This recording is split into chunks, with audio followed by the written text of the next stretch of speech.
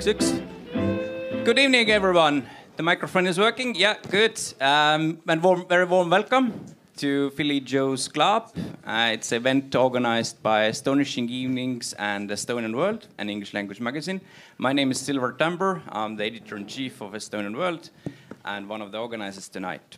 So the debate is called The Future of Tallinn, Local Election Debate 2021. It's actually a fourth time we are organizing pre-election debate. We've had it before the last election, local election, before last parliament election, and before the European Parliament election.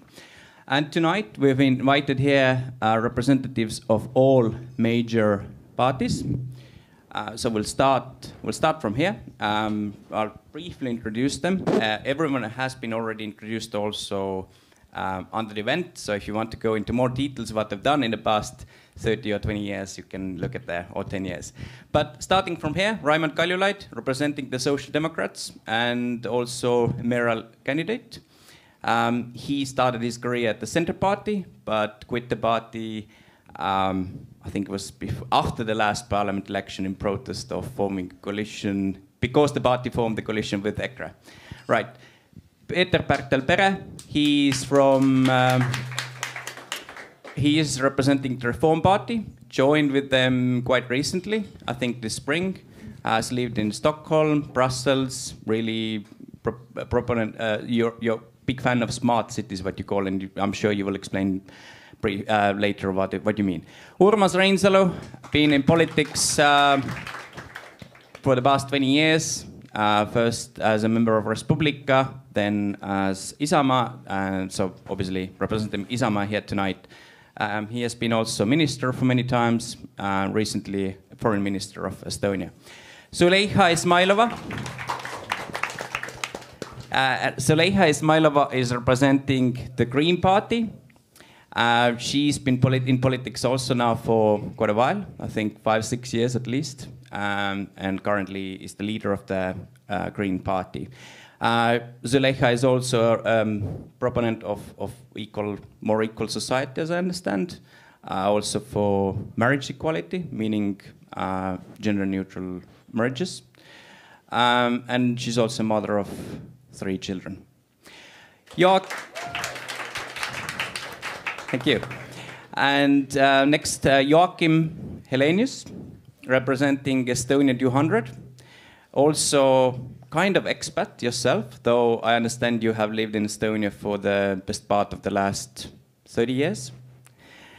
Now recently became an Estonian citizen, originally from Finland, educated at Cambridge University, lived in China and many other countries.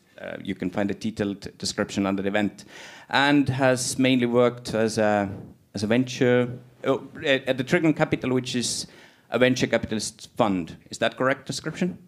Close enough. Close enough. Okay, sorry. And obviously representing Estonia 200, which is also relatively new party. It's been party since the last general election. Vladimir Svet is representing the Centre Party, the party that has been power in Tallinn for the last, I believe, 16 years, right? 16 years in power, and Vladimir has been you have been the head of the city center administrative district, and currently you're the head of Lasnamäe district, which is the largest administrative district in Tallinn, approximately 100,000 people, I believe. 120,000 people. Right, 120,000. And predominantly it's a Estonian Russian dominated district, right? You can tell it that way, yeah. Yeah, okay, population-wise. And there you go. And finally, Georg Kirsberg is representing EKRE tonight, Estonian Conservative People's Party. By the way, this is the first time ECRE's representative is also represented in one of our debates. Every time we have invited, and no one came. So finally, EKRE has also sent a representative here. And finally, tonight's debate is moderated by Joakim, sitting right next to me here. Very glad to invite again here Joakim, who has moderated those debates before. every time. Joakim is originally from Portugal. He has lived in Estonia now for over 10 years, married to an Estonian lady, has 2 children, I believe. Very active in the startup scene. He mentors them, invests and helps them with his advice. And you're currently also running your own startup, which is called EID, I believe. Right. So, I will hand over now to Joe. Just briefly, what's the time schedule tonight? We will have the debate first. First, we have an hour. Joe will ask questions from each candidate.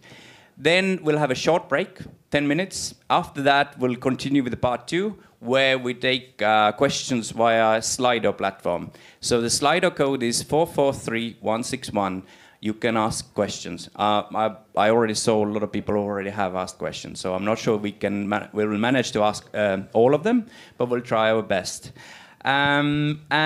Also, you can. We also have online stream that's streamed through Astonishing Evenings and Estonian World's Facebook pages. So obviously, everyone who's watching us at home. Slido would be also a good platform for you. And I hope you enjoy the event. Thank you.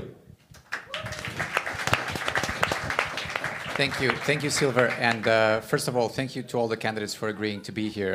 As an expat myself, I'm always amazed by how welcoming it is and how good it is to live in a country where we can do this so easily and freely and ask you questions directly. For expats, one of the reasons we're doing this, and we've been doing this for a while, is that this is one of the few elections where EU citizens and foreigners who live here can actually vote.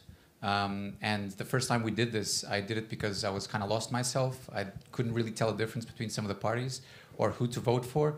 So I just decided to call up some people that I know and talk to Silver and get this together. So I'm really thankful for all of you to being here.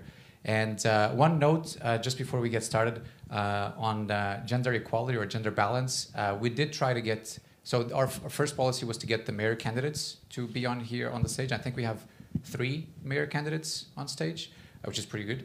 And having them not being available for scheduling conflicts, we asked them to send someone, and this is the panel we have. So we did our best to get a gender balance, but it's not always possible. But having said that, let's move on with the show. We have 1 hour, so I already asked you to keep your answers brief so we can actually get on to the issues. And the first question I have to ask from all of you is that, Tallinn as a city and its place in Europe and the world, and what's your vision of Tallinn as it connects to the expats? So is Tallinn a city that is welcoming foreigners to live here? If so, why? So what's your vision for that?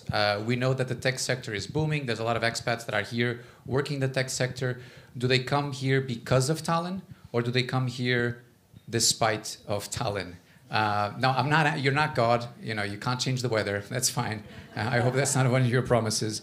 But so what are some of your visions for Tallinn as a city to attract or not expats? And do you keep that in mind when making your policies? So what kind of ideas does your party and do you put forward to make Tallinn a welcoming city? And I'm going to start with Vladimir, who's in the current power. Yes. Well, Tallinn is definitely an open city and should remain one. Well, from the Soviet times, it happened in a way that we are a bilingual city, as almost half of the population of Tallinn, its mother tongue is not Estonian, it's, surprise, Russian. So I will refer to these people as Russian speakers, but of course we know that there are a lot of Ukrainians, Belarusians, people from the Caucasus, and etc. So I think already this fact creates a perfect base for us to become a city open to the expat community, open to people of different cultures, no matter what is the current political situation. You cannot change the fact that here in Tallinn we are used to speaking different languages. Our attitude towards them may be different, but in the end we all know that it will live. And I think in general every Estonian acknowledges that Estonia is a cool place to live in quite a big world where Estonia is a small country. So we know that without English language, we cannot survive in this kind of world. And the more hostile this world becomes around Europe and inside Europe, the more we need this kind of connection. So we have the communication skills, we have the experience of a multicultural community.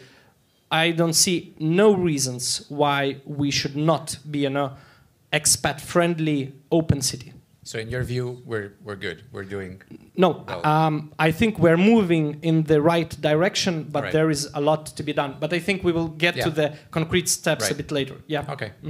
Raimond? Yeah, for sure. I think there's two sides to that coin. One of them has to do with our economy and the fact that, you know, Estonia being such a small country, it's pretty difficult to run an international company here employing only locals. So you're going to need to bring in people with, you know, very specific skills from abroad. And that needs to be, you know, smooth and easy to do for us to be competitive. So that's the money side. And the second, I think that's also important. If you look at capital cities in the world, what kind of makes them different from maybe smaller cities or smaller places is the vibrancy and the fact that different people of different backgrounds and different cultures kind of meet and mix and blend in those cities.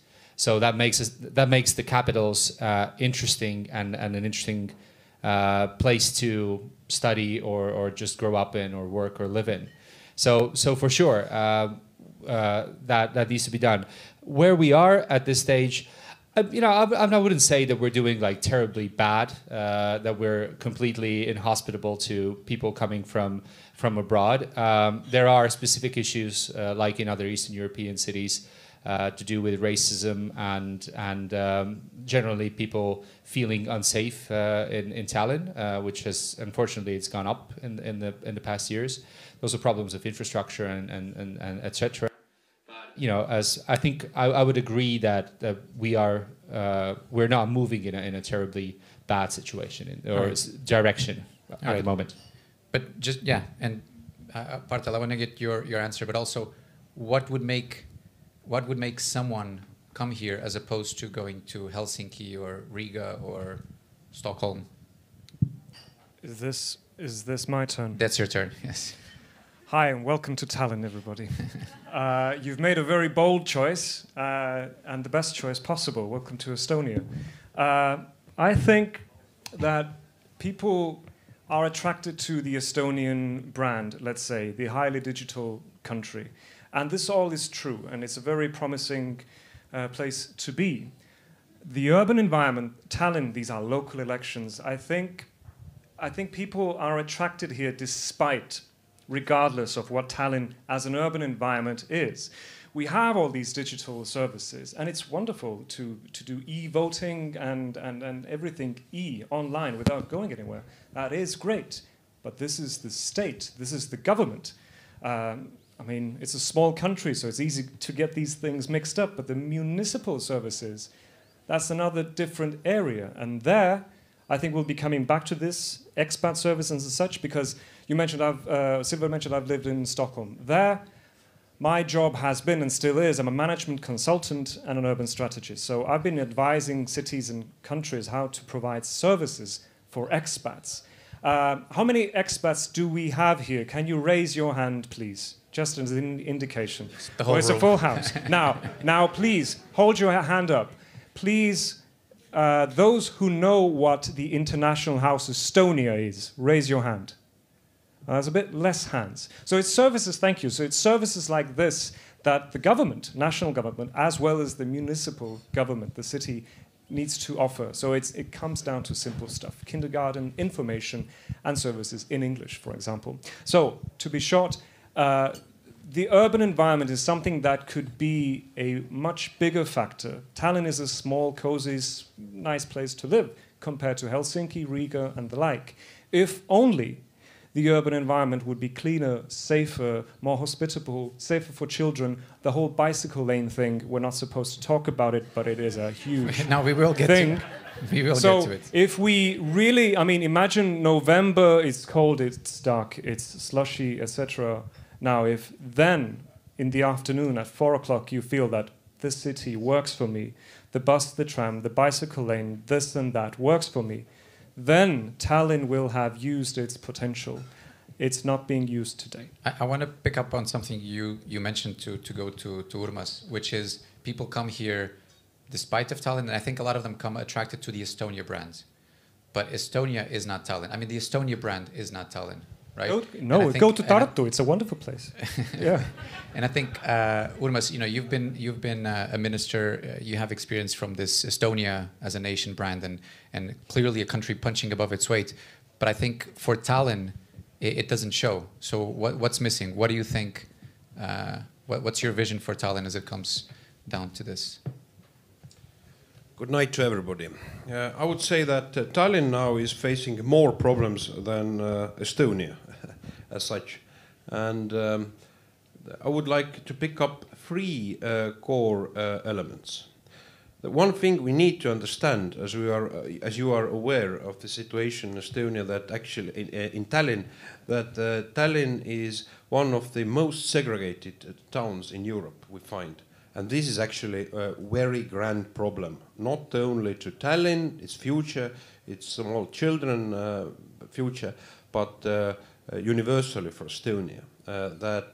And we need to cut that segregation, and it means one half of Tallinn population is Russian-speaking by and large, and one half are Estonians. We need to pass also to the Tallinn educational system education in Estonian, as in kindergartens and as in schools.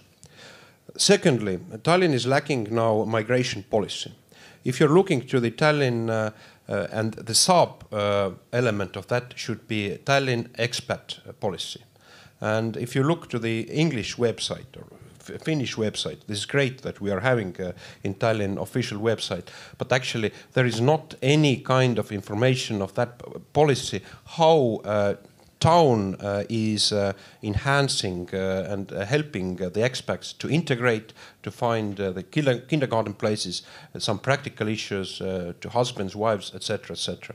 And this is an issue where the town needs also to look and active as a people who are coming here to make some extra to their own lives, to the families, to the companies, but also and to the third point? urban community. And the third point is, to my understanding, Tallinn is not using fully a vision of being international business town. I mean, there is a great potential what Tallinn city government now is not using, speaking about the red tape, about the corruption, about the enhancing direct foreign investments also by city measures. And there is, I think, great potential to use. To my understanding, in our region, the urban areas are competing between each other more than actually the countries. All right. Zuzu? If you look at this stage tonight, you will see that basically only men. You spoke about this gender equality, but actually I am the only woman candidate running for mayor. And I think this is one of the problems, that this leadership is too masculine.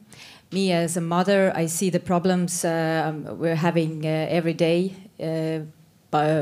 when moving from place to place, strolling, riding a bike. It's unsafe for children. So when we speak about Tallinn being a hospitable place for expats, I think that it doesn't matter if you're local or you come from other places. It has to be safe, and we have to start building this town for people, not for cars.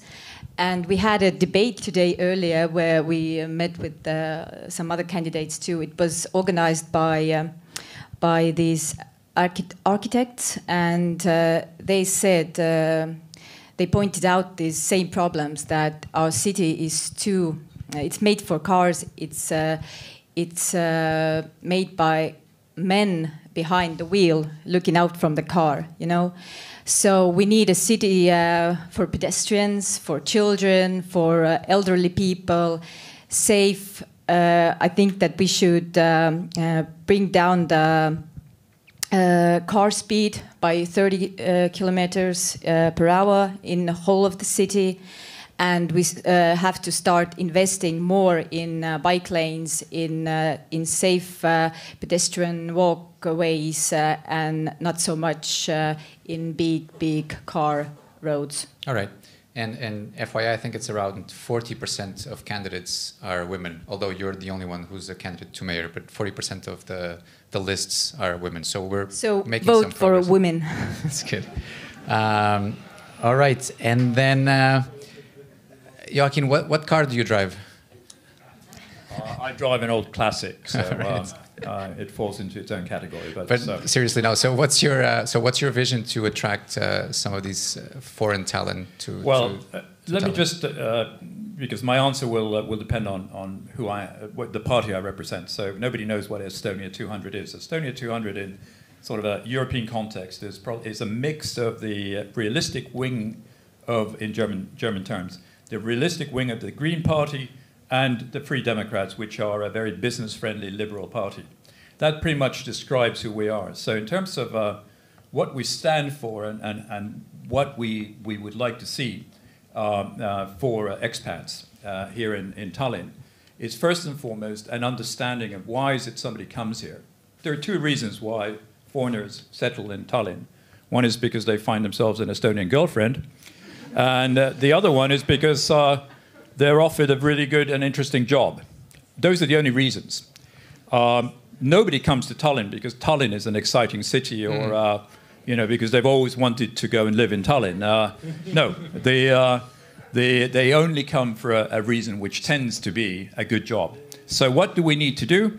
We need to make it attractive for people from abroad who have skills that are needed here in Estonia to come and live in Estonia. We need to help the local companies do this. We need to look at how they are taxed. We need to look at, for example, is it really necessary to have a very, very high social security tax and put no limit on it? So if you need to hire you're a rising, fast-growing company, you want to hire foreign IT experts, but you can't afford to because the social taxes are simply too high. So we're looking to set up an environment that would be welcoming and that is understanding of why people come here. But some of those things are not up to the city. No, I understand that, but I mean the city has to play its own role in this. Right. And you can't talk about the city on its own cannot attract foreigners to come and live here. And so I agree, kind of people come here despite of Tallinn, right? People come here despite of what Tallinn is, which is a small but very, very nice city, but not something, it's not New York, it's not London, it's not a city that attracts people in their own right. It's not Helsinki. Everybody in politics here in Tallinn, but also nationally in Estonia needs to understand that we are competing for people. Exactly. For us, for an educated person to come and live here is a fantastic gain. Politicians in Estonia tend to talk about foreigners moving to Estonia as if we're doing them a favor by letting them move here. That's not the case. They are doing us a favor by coming and live here, work here, and bring their skill sets. Exactly, here. and that's also the message that I want to pass. Like Tallinn is definitely competing not just with Tartu, but competing with Helsinki, Stockholm, Riga, Vilnius for sure, who I think has taken a leading spot in this sort of what Estonia brand used to be. Exactly. Yeah. So I think there's a mismatch between the Estonia brand and what Tallinn is doing. No offense, Vladimir. And Georg, finally. So what's listening to Joakim and his promise to bring more people here? How does EKRE see this? And again, thank you for participating for the first time. Yes, you are welcome. Hi, folks, and hi for everyone, and thank you for having me. Me, myself, I have lived for some years in Germany, so I know what it means to be a foreigner in a foreign country. or at least in Germany, it's very nice to live because all the people are very nice and happy. And I hope that you are treated here the same well. One thing I want to say to you is that our Conservative Party is not at all hostile against the foreigners, yeah, because maybe you are misled by the aggressive leftist propaganda, which tries to show for you such a negative picture from us. But it's not true at all. We are friendly against everyone who wants to come here and to contribute to our society. But of course, as you know, with some kind of immigration, there can be problems with the asylum industry, with the Islamic invasion, with the hybrid war, yeah? And we are heavily against such kind of immigration and also against the forced migration from Brussels with the immigration quotas. Yeah. But otherwise, concerning the free market migration and people who want to come and study and live and work here, we have nothing against that. So Georg, just to clarify, so that means that there's a difference in the types of migration. If they're from Europe or from the European Union, the free movement of people, you're okay with that? Your party is okay with that, to come to Tallinn? Yes, our party is okay with that. And regarding migration policies from outside of Europe? Yes, as long as the migration is in accordance with our job market. I mean, we cannot accept markets if there is not a vacancy in the job market. Yeah? But otherwise, yes, we can. And now, what could the Estonia do to make a more better place for the expats? Like the Mr. Helenius said, they only come here, or mainly they come here to work. Yeah, and so we should try to build up more workplaces and startups. Yeah. He also mentioned the women. So, yes, what's your take on that? I know that our women are very beautiful. Yeah, but beside for that, yes, the economy and the startups, and I am already involved with startup fundraising companies, which also do the campaigns outside of Estonia. So to build up more startups and to bring in more talented people to develop the startup is actually the only thing we can do, and our party tries to do it as well as we can. Thank you. All right. Thank you. So I think, we kind of covered some of the vision, or, the how to welcome some expats here, or your vision to that.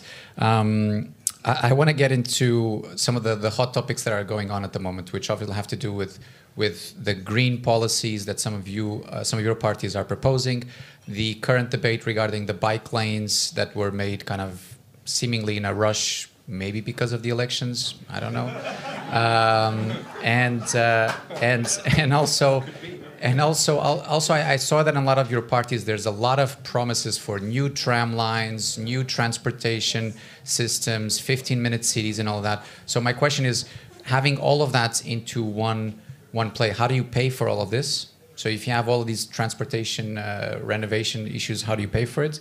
And regarding the bike lanes, what's your personal policy or preference? Are they the ones that were just made? Are they here to stay? Is it better than what we had before?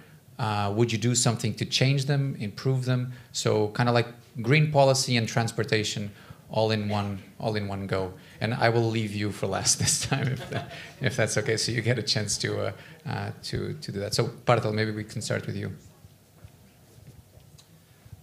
The 15-minute city, as you probably know, is a wonderful concept that was popular even before the corona pandemic. So within a 15-minute radius, walking or cycling, you have all the necessary stuff, school, amenities, jobs, and transit stations to transit you to other 15-minute areas. So in the Reform Party's program, which this year has been written very much by architects and urban strategists such as myself, the 15-minute city as a concept is strongly presented there. It's not merely a chapter, it's permeating all other chapters, as is another urban concept, the 880 city, which means that a city needs to be safe, priority, safe and comfortable and functional to an 8-year-old as well as an 80-year-old. So if you cover those two, you will have covered all of the spectres.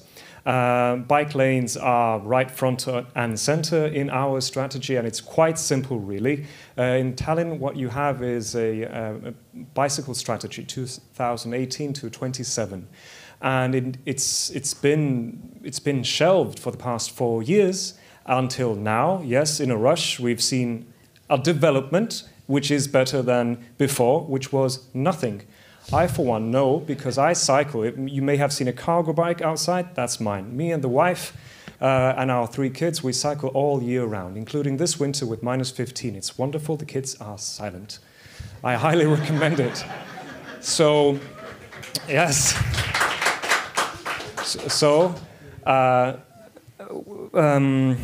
Bicycle lanes need to be constructed. These are here to stay, but they need to be strictly done according to that cycling strategy. And this stuff that you see has not been done according to that. So cycling is here to stay. There's no question about it. If you look at Helsinki and Stockholm and Copenhagen and other Nordic cities, why? Because they're innovative, they're great, they're smart, they're in the same cultural realm, they're cold, they're dark, and cities, more than countries, are competing for talents.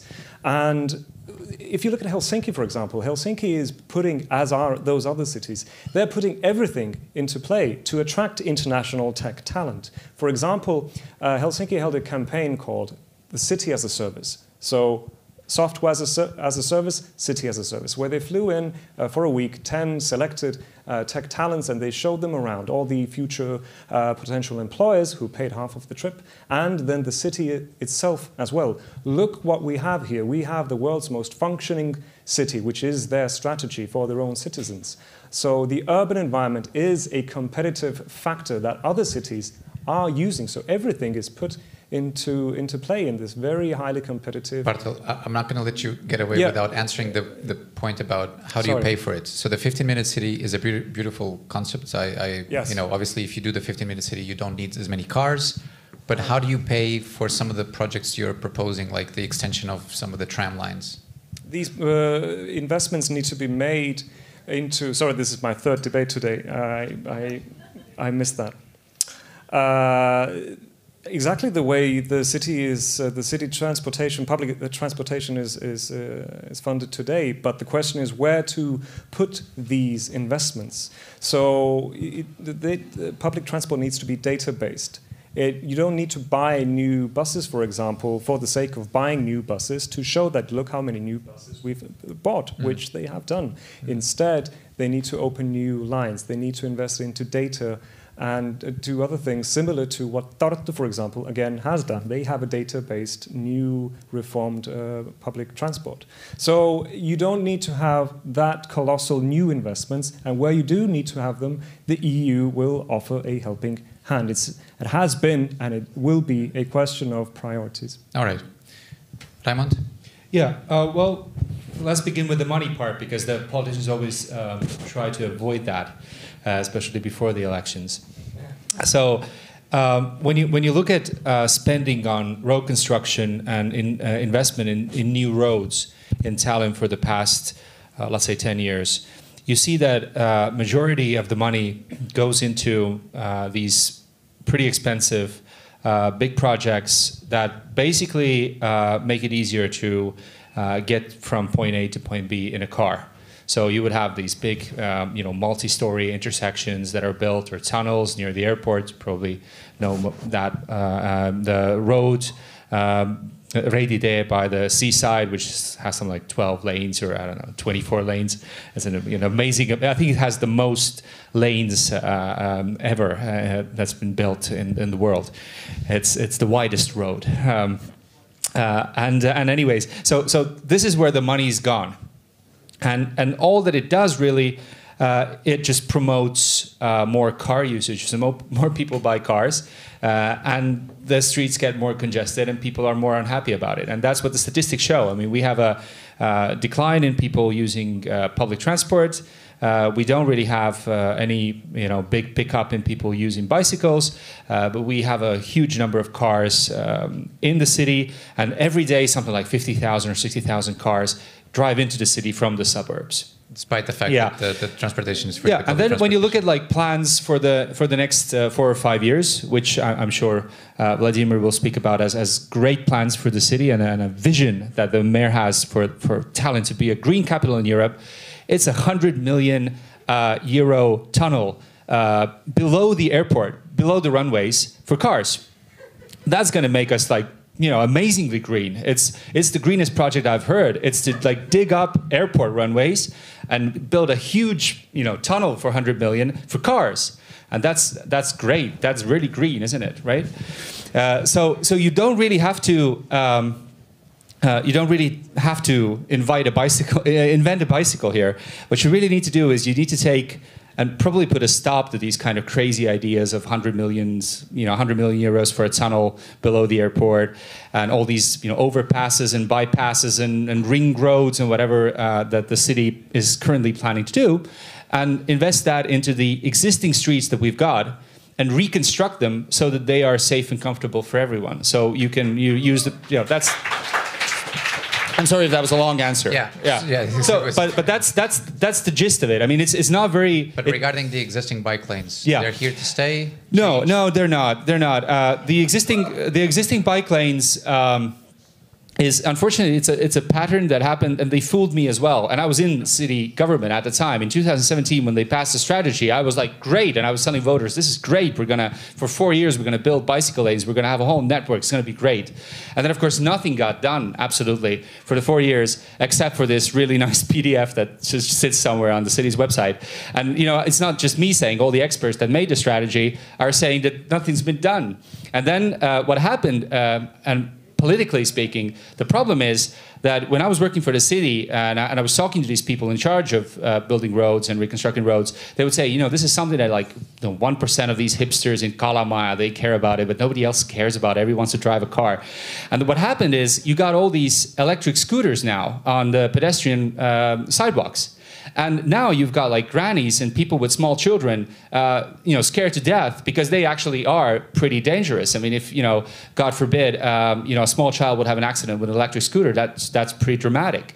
So instead of like 1% or 3% of hipsters being unsatisfied with the bike lanes, now you've got like 80% of people in Tallinn going, this has to stop. You got to do something about this. So they made these big red, you know, crappy bike lanes that, you know, in places, because I ride them, and it's like in places they like drive pedestrians in your path. It's like they're trying to make you into a weapon. Like they're trying to make you into somebody that, you know, mows them down. And I don't know why they do that. I don't want to do that. I don't want to threaten any grannies when I'm bicycling. So no, we got to replace that. We got to. There's actually the strategy is solid. The plan. It's just you got to pick it up and build it. We got to replace it, of course. And according to you, it's Bolt's fault that this got.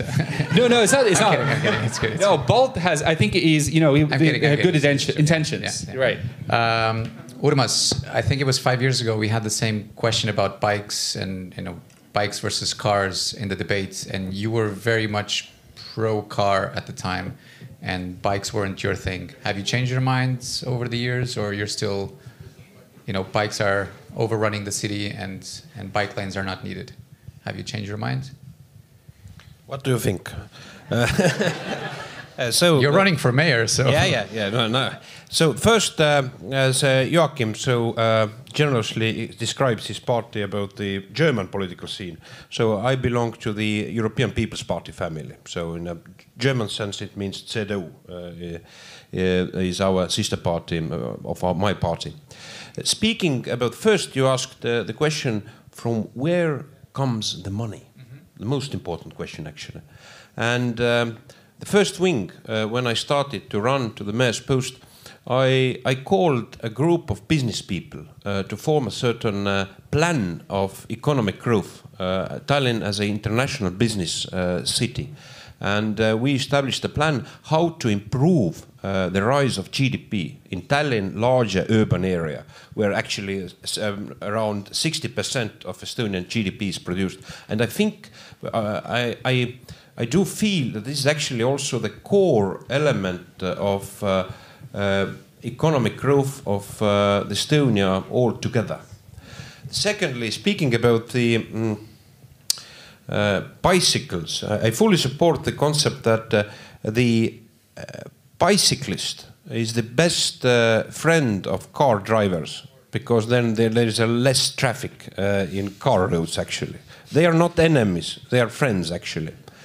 When we are looking about the situation today, yes, I fully agree that the bicycle strategy needs to be fully implemented, and this is a fiasco what town government has done, and this is from the accidents we see that this is actually dangerous for the people as pedestrians but also bicyclists.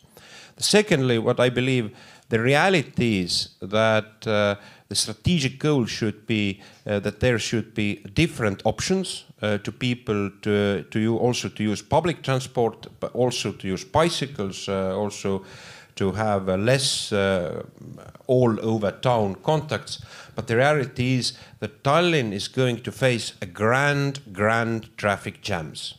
If we compare the figures per capita of cars, then in Helsinki there is twice as much cars in families when it's in Tallinn. So actually comparing to the economic growth, the amount of cars is also making a rise. But I think we need to answer the question how to avoid that these cars, what people have, are not in the active traffic, particularly in the rush hours of town. What we do need is first, we do need a Tallinn circle drive connecting Tallinn from east to west, so that we could avoid the passing through the city town. And secondly, there is no alternative, particularly if we're speaking about the Põhja-Tallinn, for example, connectivity to a city center, to tunnels, car tunnels. There is no alternative. Urmas, let me ask you something very concrete. In the event that you have to support something like the 15-minute city by the Reform Party, which would make it that I don't have to take my car and drive to the nearest shopping center to do my groceries of milk, right? Is that something that your party would support? Or are you in favor of building those ring roads so that I can take my car to the shopping center to buy my milk? I think, of course, it sounds very reasonable and clever that we have a chance to have all the services nearby. The problem is now also with public services, what the town is offering, for example, family doctors, that actually in Mustamäe, where I do run, there are lists of family doctors are closed, and the elderly people are saying, okay, go to Lasnamäe now, have a family doctor, which means actually the traffic goes all around the town. The similar happened, people are writing to me from Nõmme people that they have to go to the family doctor to Lasnamäe. Of course, town has to care about that public services should be near, particularly the educational services, that the children of the same family should have also in the same neighborhood their kindergarten places and so on. These public services need to be improved. In that sense, I do fully agree. All right. Zuzu, for you, I mean, I asking you about bike lanes, I think is obvious. You probably have an obvious answer. So I'd like to hear more from the Green Party. I think you've been a party for a long time. I know I've been a voter for the Green Party. Then I stopped voting because nothing was happening. So I really want to see what's your policy, what's your vision? How do you convince these people that you have something credible in terms of green policies for Tallinn? Tallinn was just, the green capital. That doesn't even make sense. But how do you see it? It's actually very easy. If you want green, you have to vote green. Because all the other parties, they are very green when it's election times. But when the fall comes and the leaves turn red, yellow, and so on, but we stay green all year round. So if you want to have green, you have to vote green, and that's as easy as that.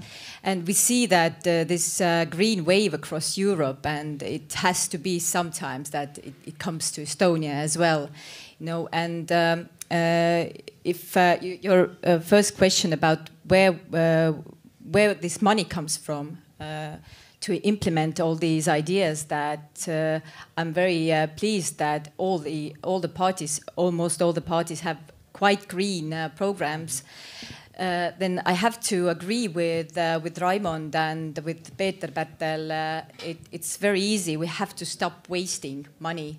We have to stop wasting money in concrete. We have to start putting it in people. Tallinn has been for a very long time investing money the wrong way, but it's actually not that expensive to become really green. As my first answer, I was talking about this, how to make easily a great impact, and I think that this 30 kilometers per hour speed all over the city is one very efficient way to Tallinn become more green, and it doesn't pay that many in money. And but things like the free transportation we have at the moment, the expansion of the bicycle network, and this remodeling of the main streets, that's all something that the Green Party is yes, behind. of course. And this main street is very important for me. I'm a big fan of this project, and when I was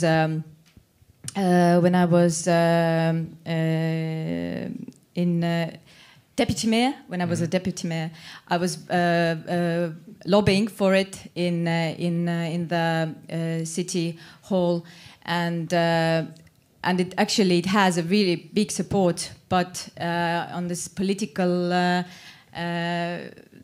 choices that Central Party has made and put a stop to it, to this really good project, it's very, very bad. And if we talk about wasting money, like this project, also Raimond talked about this Reiditee project, it costed 40 millions. And if we talk about the main street, it only costs 10 millions. So we see how much money does Central Party put in people, and how much Central Party puts money in basically car drivers, I don't know, whatever. And this is all over the town. It's the same way that I live in Sõle Street in Põhja-Tallinn. I live in this 5-story building. Every day I see elderly people, they are locked in their houses. They can't get out because the houses don't have elevators. And it's the same thing in Mustamäe, in Lasnamäe. People with disabilities, they can't get out. They depend on somebody, on people, on neighbors, or maybe somebody has a good relative that has sometimes to come and help this person outside. And it's really sad to look at it because when it comes like November, you see that elderly people and women and children, they're basically they don't come out because it's dark, it's slippery, and it's very dangerous for them. So they prefer staying at home, and it's very sad.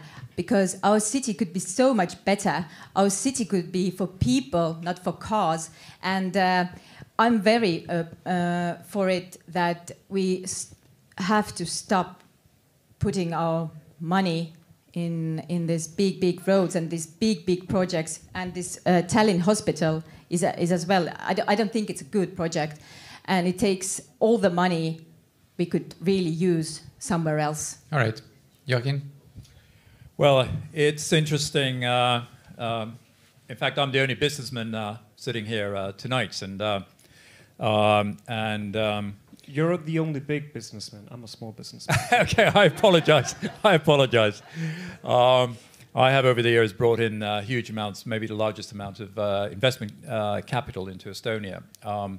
So I believe I know something about what makes sense from in terms of how to handle money. And nobody has answered the question of where will the money come from. Urmas at least had a stab at it by saying that let's increase growth somehow, and then tax revenues will rise and we have money to spend. I'll try to give you an actual answer, which is that our party, as I was saying, is a very business-friendly liberal party. In addition to being very green, You're a pro-nuclear party. There's actually nothing wrong, I believe, with green nuclear power when compared to coal or gas or oil or whatever else. What would we do? Where would we find money? Well, to begin with, I believe that the administrative system in Tallinn, as well as on the state level in Estonia, is incredibly inefficient. Anybody who's had to deal with city government realizes that it's extremely inefficient. We would probably look to not overnight, but over the next electoral period, to get rid of maybe up to a quarter of the employees in the city government, replacing them with IT solutions. This would not only, I believe, increase the efficiency of decision making, but it would actually free up a lot of money, and it would put these people from working at jobs which are extremely inefficient for the city and the economy into actual real jobs in the private sector. So it would be win-win-win. Now, this would then free up money, which we could spend on something. And let's face it, there are a million things that money can be spent on. And as a newcomer, this is my first selection, newcomer to politics, it never fails to surprise me how creative politicians are when it comes to coming up with ideas on how to spend money. But, you know, how little ideas they have when it comes to, but thinking of how to make money. But coming to the transportation and the green issue, new tram lines, the existing bike lanes. We would first and foremost be very careful about making promises. So let's focus on finding the money, and then of course let's look at tram lines and so forth. But I can give you a couple of really specific green proposals. Why on earth is it in Tallinn that if you want to build an apartment building, you have to build a parking space for each apartment? Now, this first and foremost, it makes building the building much more expensive than would otherwise be the case, and it promotes the use of cars, especially in sort of built-up urban areas where there is plenty of public transport to be used. So why not let developers build buildings with far fewer parking spaces, basically making it possible for people to buy their apartments cheaper, and then they can take the bus to work or the tram to work or whatever it may be. This saves money. This is a green policy. So second green policy, and I just can't believe that people aren't talking about it in this election. Estonia is in a stone age when it comes to sorting rubbish. How come we're not sorting our rubbish? So, let's get on with the real world, and let's start to take the ideas that have been, tested and tried in more advanced cities and adopt them here. If we want to become, in the long run, an example for others, we have to start by learning from cities that are much more advanced in this area, much greener than we are. So there are plenty of very practical things that can be done to both save money, make this city greener, not just talk about, let's be greener, but actually doing something practical about it. And, if we had a city government with strong representation from my party, we would be far, far more hard-nosed, and we'd have a far better understanding of how business really works, how the economy really works, than unfortunately the parties today have. Thank you. Georg, does your party have a green policy? Yes, we have it a little bit, but during the last month you saw your electricity bill. How did it was? I mean, it was the green bill, yeah? And I think you don't want to see it anymore. So here is a small problem with the economy. But now, let's go further. At first, the 30 kilometers per hour will not happen. It cannot happen. And secondly, the bicycle roads. Have anyone here tried them? Yes, I came here by bike, so. Okay. No, in the last summer I took the challenge and ride it by bicycle from my home Kristiine to the downtown to the Kaubamaja, and it was not very pleasant experience as there are so many noisy cars all around you. That's quite nasty. Exactly. That is the problem. I have too many cars in Tallinn. Yes, that is the problem, but you cannot disappear the cars as our economy needs the cars. Yeah, the people need to go to work. So what's your proposal? Get rid of the bike lanes. Not at the moment. I mean, they can stay for a while, and let's look if someone uses them. At the moment, I haven't seen anyone who uses them. How many people in the room use the bike lanes? All right. No, only some people. Yeah, some people. Some people. I think it was majority right now. Oh, maybe it's a subset of the population. So obviously, maybe it's a subset of the population that uses more bikes than general. But okay. No, so bike lanes don't make sense in your view. What about the extension of some tram lines or any other green policies that your party might have? Our party has brought in the new topic, the air tram, and I think it's a third level traffic, which might be useful, yeah. But other kind of tram lines, I mean, if they make sense, we can rearrange them. But at the moment, the main street project about what she was talking about, I am not directly against it. But at the moment, the problem is that this project, which we have on the table at the moment, it will block the car driving. Yeah, she wants to reduce the limit to the 30 km/h, but we cannot do that. So we need to rearrange. Yes, we can. No, we can't. No, we can't.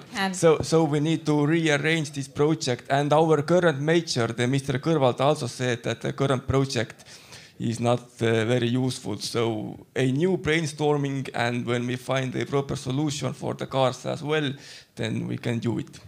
I'd love to know more about the air tram, but I think we can do it in the break over a beer, because I think that's a good topic. But I want to go to the current party, and maybe you can tell us what's your vision, what's working, what's not working, and also a little bit about this, the Main Streets project, and why was it cancelled, and is there something to be done about it?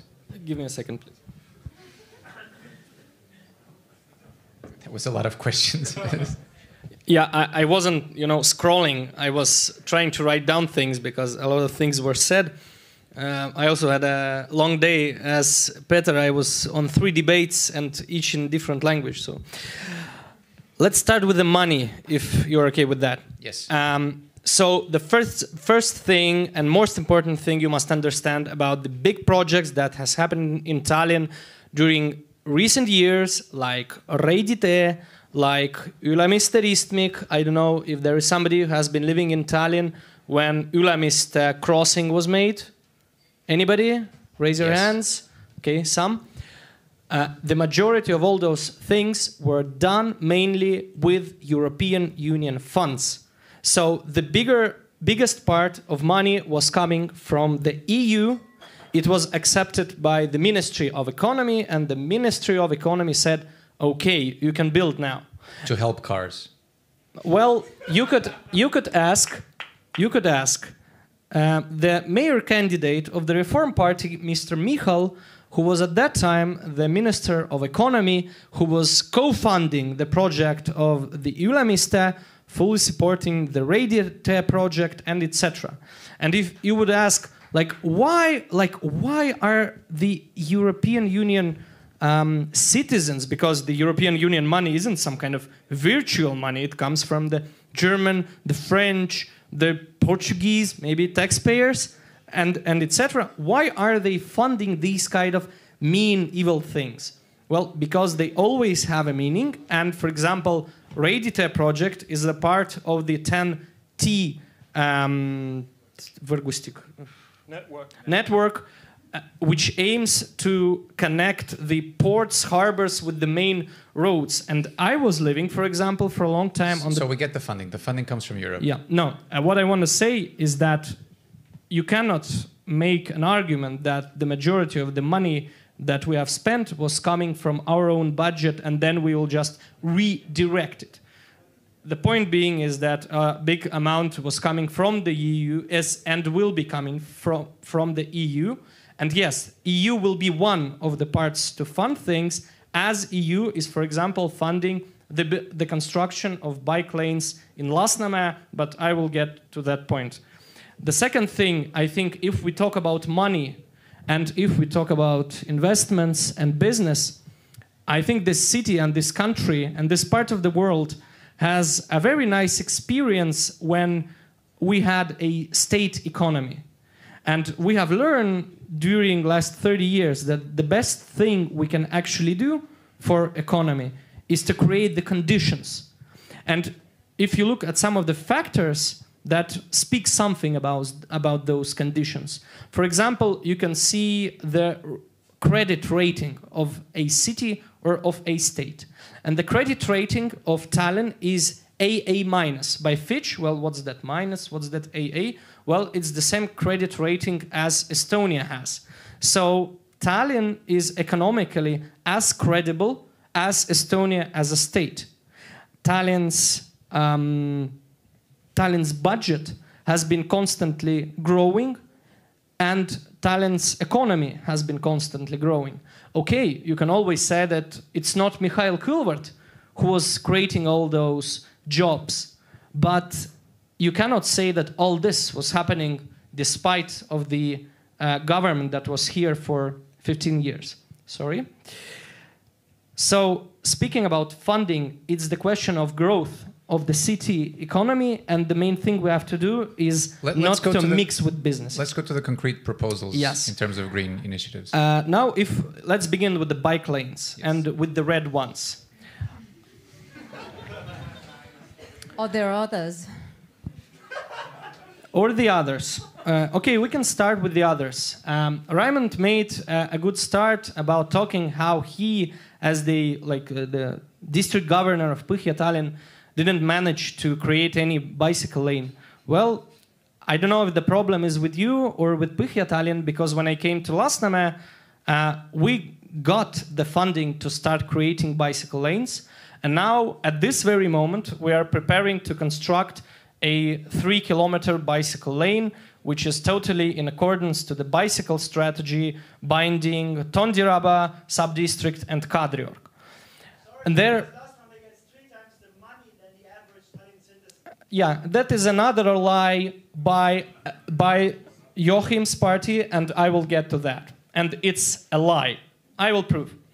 But getting back to bike lanes, what we see is that if we want to create real bike lanes, not the red ones, we need time, we need money, and we need to not just to build some small thing, we need to reproject the streets. So why were they done? You just said that they're not real bike lanes, so why did you do it? Because, first of all, if you want to make proper bike lanes as the strategy needs or directs... It costs money, yes. It costs money, and even more, it costs time to make a project. But then why do this now? Yes, so we have the Poska Street that is ready now. We have the Pronksi and Jõe streets that will go to construction in November. We have the Siug Bridge connecting Majaka and Gonsiori Street that is ready actually today, and when the papers are done properly, the bridge will open, and it's a bicycle and pedestrian bridge to connect the Majaka Street bike lane and the Gonsiori Street bike lane. Then there is the Vana-Kalamaja Street that hasn't started being built just because there was the problem with the bus stops that was just solved. What I want to say is that it's not that easy to create a proper bike infrastructure, and it's not just that you come and start digging money inside. No one said that it's easy, but it just feels like you guys took the easy approach by just painting over areas of the pavement in red. If I may, please. Yeah. So point being is that when the 4 years ago we started this program, the strategy, by now go and look at Poska. Go and look at the project of Jõe and Pronksi, and you will see that the things are going on. The most hardest thing with this strategy is to rebuild the most central streets of Tallinn, like Toompuyeste, Estonia Puieste, Gonsiori, and etc. So there was a decision not before the local elections, but back in December, that maybe we should try and build like a pop-up system that would be quite cheap, quick, and will bring, something that could be felt in all over the city. Yeah, I'm sorry that I'm eating your time. If I would be first, I would be short, but now I'm last, so I have to answer a bit and explain as well. Besides the bike lanes and the fact that they need work, is there anything else in your party's vision when it comes to green policies? Well, when it comes to bikes, it's not only building proper bike lanes, it's also promoting the other connected infrastructure. We are now making a pilot project in Lasnamäe and Mustamäe by giving bike houses to bigger houses so people could store their bikes there. We are promoting we are building the bike parkings at schools, so to promote the bike using from the schools. We are building special training grounds in the kindergarten so that children would know how to use the bicycles from the kindergarten on. But it's only the bike lane question. Now, then, there is the biggest question, I think, is the public transportation question.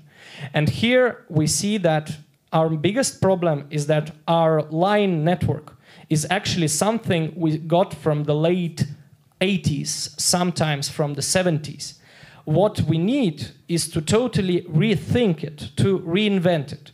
How do we do that? We have started a year ago or some to create the so-called transport model. It is a very like a clever AI that helps you to. It's like sort of a algorithm that helps you predict how would different lines. How would they influence the traffic in the city, taking into accordance the numbers of people moving, using the mobile positioning. So data-driven decision process yes. when it comes to public transportation. This instrument is now actually ready, and well, as far as I understand, from the next winter or spring, it is ready to be used. Vladimir, I'm really sorry, we're running out of time. I will leave all of you one very quick. But maybe I'm sorry. May I end and then people can enjoy themselves. But what I want to say is that it's also important if we look at Tallinn's traffic problem that we do not forget that a lot of traffic, especially car traffic, is not coming from the Tallinn itself. It's coming from the cities, from the counties around Tallinn. Does Tallinn get any taxpayer money from people driving here from there? None. If we want to solve Tallinn's traffic problems in a higher perspective, and if we want to fund it in a proper way, we must look at the whole northern Harjumaa. We must create a model where these kind of things will be co-funded, and this whole region would be managed as a sub-region, not just as a city. For a minute there, I thought you were going to propose toll roads for people coming from Vimsi, but okay. Very, very quickly. Just very quickly, because Vladimir accused my party of lying. Yeah. The fact is that if you take the city government budget for the last 10 years, then there has been a massive disproportionate amount of investment funds going into Lasnamäe. Now, in fact, depends on how you count the numbers, but in our calculations is it's 3 times or... And I will let Vladimir very quickly... but wait. So I just want to say that the point here is that Lasnamäe is where the Centre Party gets most of its votes. Most of its votes, yes. And what we stand for is a more equal division of monies, so that the city government, instead of spending everything centrally, and I don't want to get too much into that, but I will let Vladimir very quickly answer. Just the numbers from the investment budget of the year 2020. We take all the investments made by the city per one person living in a district. Lasnamäe has got 154 euros per person, Haabersti 299, Kesklin 325. And these are Vladimir, numbers... we're talking about 10-year average, not 1 year. All right. Now let's talk... And these are numbers that you can probably check I'm on sorry, ST200. The difference is, I have this Excel that can be shown to anybody who wants, and ST200 has shown no actual numbers, despite the lie that Joakim and his party are spreading. Let's not get into this at the moment. I'm sure we can talk it over a beer. But the problem was not named. The problem with this kind of thesis that Joakim tries to tell us is that Lasnamäe is overfunded. People from Lasnamäe are overfunded. We should take money from them. That's not true. All right. And before you get to your... I will let you give a final remark so that you can give your points if you want to. But in your final remark, I would really urge you to answer something as well, because we're running out of time. The Centre Party has been in power for, I actually think it's over 16 years now in the city. Hundreds of years. Nobody knows.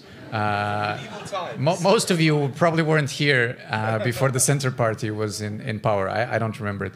So we've heard some arguments that might convince some of you. Just raise your hands if you know who to vote for in these elections. Wow. So that's really bad, right? So they're not more clarified. We've done a bad job. Exactly, right. They're not more clarified. Also, because we only had 1 hour, and as I predicted, we spent it all on the bike lanes. But so in closing, I want to talk about the real political issue, which is whether Keskerakond is going to be in power again. Are you willing to form a coalition with Keskerakond, or are you willing to form a coalition with the other parties? So how do you see yourselves, and how, if we are to bring about change in this city, realistically speaking, there needs to be a change of coalition. So I want to know, how willing are you to do a coalition with Keskerakond or the other parties? And I will let you very briefly summarize your points so that these guys can make a decision about who to vote for. And I'm going to do it this way. So, Raimond. Thank you. Well, the coalition bit is pretty easy. I'll answer that question. I think it's the 18th of October. The 17th is the election. We get the results, and after that we'll talk about coalitions. Until that, I don't think anybody really realistically can say anything that's going to happen, except for Urmas, who's going to talk about a united opposition. But I'm not interested in a united opposition. I'm interested in a coalition government for Tallinn. So that's a big difference between us. But I wanted to say a funny. Nobody probably noticed this, but Joakim, can you just say yes or no? You said you can get rid of like half of the bureaucrats in the city and replace them with AI. Did you say that? I said maybe up to 25%. Oh, you said up to 25%. Yeah. Well, as expected, we were talking about bike lanes the whole evening, but I wanted to kind of stress that Tallinn also does a lot of other things. And one of the things I think maybe the right-wing parties don't get that well, because I heard like you want to get rid of half of people. The Tallinn is involved in many like very serious things as well. For instance, child services. And the last thing I would want to see is kind of right-wing, Thatcher-inspired cuts in social services. Because I used to be in charge of a district, and we're also in charge of protecting children. And you cannot send an AI to a crying child at 3 a.m. in the morning. That's not going to do a world of good. You need to send an actual living human to that child. So that's one of the things also, if we speak about a coalition government that's going to come up, I really, really do hope that we're going to also invest in social services, in healthcare, in education, and childcare and stuff like that, not just bike lanes. Thank you. Thank you. Pärtel? The Reform Party will form a coalition with Keskerakond if need be.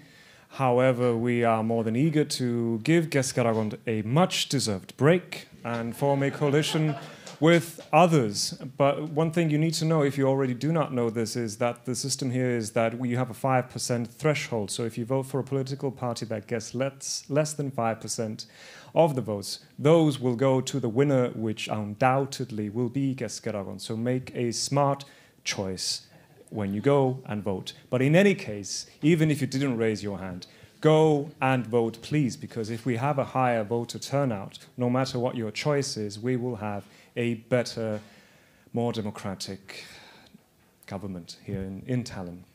Thank you. Urmas? This is actually the core question of municipal elections in Tallinn, whether there is a change or not. And the change, real change, is only that Keskerakond is led to the opposition. And my party's message is clear, and we are the only party who has clearly stated that we are committed to form a united coalition government, Keskerakond-free government of city. And let me say that, as Vladimir said, that, well, it didn't take place, the economic growth of Tallinn did take place in spite of city government. Yes, I answer that. It is happening in spite of activities or passivity of city government. You said the credentials of 16 years. Just one real estate developer called me 2 weeks ago from Põhja-Tallinn and said that he has waited for 15 years of the planning procedure of this project. Another real estate developer said that because he was politically not accepted personality to the city government, he had to sell his project because the new developer had a chance and better connections to the city government to work it out.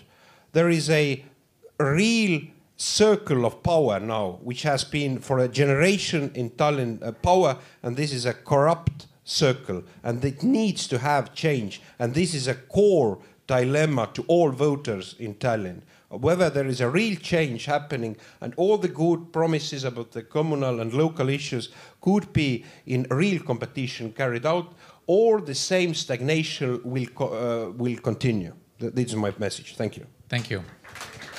Suzu?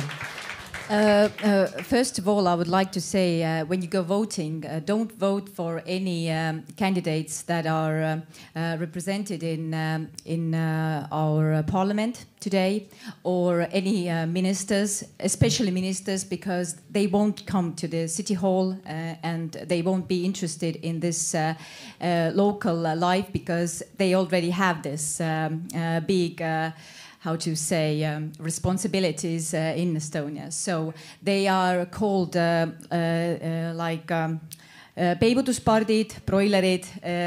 They are only for catching the votes, and these people won't come to Tallinn City Hall whatsoever.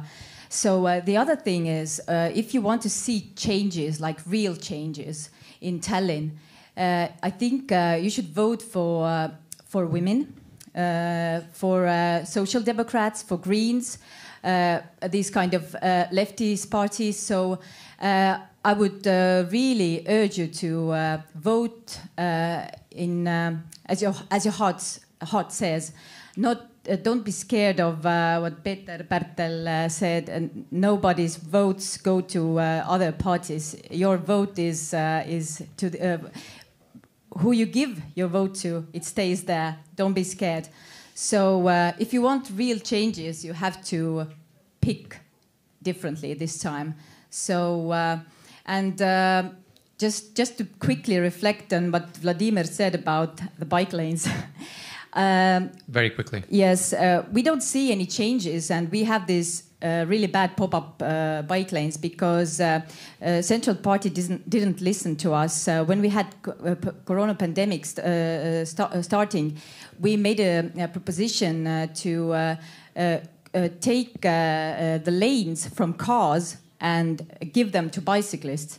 And they didn't do it. And the red roads we see right now, they are bad because they are very dangerous at intersections. And Central Party doesn't want to get in the way of the car drivers. And that's why they don't build the intersection to be more safe for bicyclists. All right. Thank you very much, Zuzu. And Joakim? Well, thank you very much. I'd like to start by taking issue a little bit with what Raimond said. Raimond, that was rather populist. I would not have thought it of you, but what we stand for is efficiency. Now, if you make the city administration more efficient by adopting more IT, it doesn't mean that you take dedicated social workers away from the street. In fact, you can free up money to have more social workers on the streets or have more medical workers available to help the citizens of Tallinn. I'm talking about efficiency. As far as our party is concerned in terms of the future potential coalition governments, I would like to say that we are at the moment, maybe the sort of the big promise. I mean, all the opinion polls show us at various levels of support, but all very high up. Sort of I think on a national level, Centre Party here in Tallinn, unfortunately, we're not quite there yet. But you've been the big promise for a while already. So is it going to materialize in this election? Well, I mean, we've been the big promise, and I think the opinion polls are showing that we're starting to realize sorry, you're that. in 5th place in Tallinn. You're in 5th place at the moment. I don't know what opinion poll you've been looking at. The average of opinion polls show us in 4th place, way ahead of you. But so coalition-wise. Coalition-wise, I think there I agree with Raimond. So let's see what the elections bring. And the day after the elections, we'll have to look to see what is realistic. And I think what we care about is having an efficient city government. I know that you want to see it after the election, but coalition with Keskerakond. Well, I think it would be wrong to sit here at this stage and start to talk about what what we can and cannot do. It's honest to say to the people before the elections, what are you going to do? Estonia 200 leaders said that they could even form a coalition with EKRE in Tallinn, so everything is possible. Actually, to be honest to her, she said that it's not for her to decide, it's for the people in Tallinn to decide. And what we can say is that she didn't rule it out. No, well, so after the elections, we'll see. After the elections. Very old political fox now, I hear. All right, thank you very much, Joakim. Yeah, EKRE. Yeah, thank you. Concerning the coalition, it's always a very difficult question, and as I am not the leader of my party, then I cannot answer that. But I believe that in the local level, it could be possible with everyone, and I will continue with what Mr. Reinsalu started, that we really should break the highly corruptive power of the centristic party. You as a foreigner might not be familiar with this issue, but this party is also at the moment under a criminal investigation again. Earlier they have been convicted in the court for more times for dealing kind of a dark money. So this kind of corruption, this party. So, but regarding the coalition, I understand. You have a party structure and you answer to the. But you have an opinion as well. No, yeah, the opinion was that we should break the centristic party corruptive power, and to form some other kind of coalition. All right, thank you very much. And Vladimir. Hey, friends. So coalition. In case you don't get. We've been quite okay without that for some while. We had a test made with the Greens and with the Social Democrats. We've enjoyed. They didn't for some reason, but becoming serious. I totally understand when we speak that it's a problem that we have a party that has been almost unanimously leading a city for 16 years, and it's not very democratic. But at the same moment, think about the people that were voting for this party from year to year. There have been any accusations with the central party, and of course there has been corruption cases, as with any party that has been in power in Estonia since 1991. But in fact, we must understand that it was the people's choice that the central party was leading the city. And of course, our claim this time is to keep this mandate, to keep bringing to life our governing program. And if you would ask me, what would the central party do on the morning of 18th if it doesn't win an absolute majority, and whom would like to form a coalition with? The main question would be, with whom can we bring to life our program? And that's the whole point with us. We know that the longer we are in power, the stronger is the will to send us to the resting bench, give us some time to reflect on ourselves, and we understand that we need to perform higher and higher. So for us, the main question of staying in power is if we can bring our program to life, we will try to stay in power. If we cannot, then we go to opposition. Thank you. Thank you very much. So it's been a very long 1 hour. So I thank you, Ish. So I thank you all for that. Again, my deepest thanks to all of you for being here and answering these questions. I think it's a welcoming factor. I think it is part of the fact, or part of the reason why I still think Tallinn is so welcoming to foreigners, that we get, in such a small country, access to people like you and ask you questions directly. We will take a short break. Philly Joe's has asked me to remind you that you can order drinks from the bar. Thank you, Philly Joe's, for welcoming us here as well. And buy the book. And buy the book. There's a book. Buy the book as well. And we'll be back in about 10 minutes with questions from the audience. If you haven't asked your question in Slido, do it now. You can upvote the questions so that the most asked questions will be asked. I hope we can keep that to 20 minutes so we can all go home and get some rest as well. So thank you very much to all the candidates.